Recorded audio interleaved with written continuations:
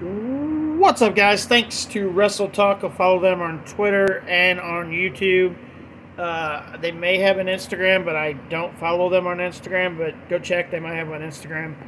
But they are on Twitter and they are on YouTube, so go check them out. But they always have the latest, greatest information about wrestling. If you're a wrestling fan, they're the people you want to follow. So, Mark, president and CEO of WWE parent company TKO, gives a firm stance on Vince McMahon after his recent selling of stock worth $412 million. We don't talk to him. We don't have conversations. We don't know his motives, his plans, his timeline, if any.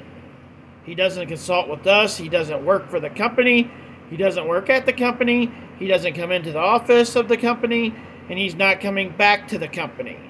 And that's where we sit. So everybody that thinks that there's a possibility that Vince McMahon could somehow work his way back into the company, yeah, I'm pretty sure that right there from Mark's words right here pretty much tells you no more Vince McMahon ever again. Like, he is officially erased from the company. Even Brock Lesnar is pretty much erased from the company. So, he's gone. Done. Not ever coming back.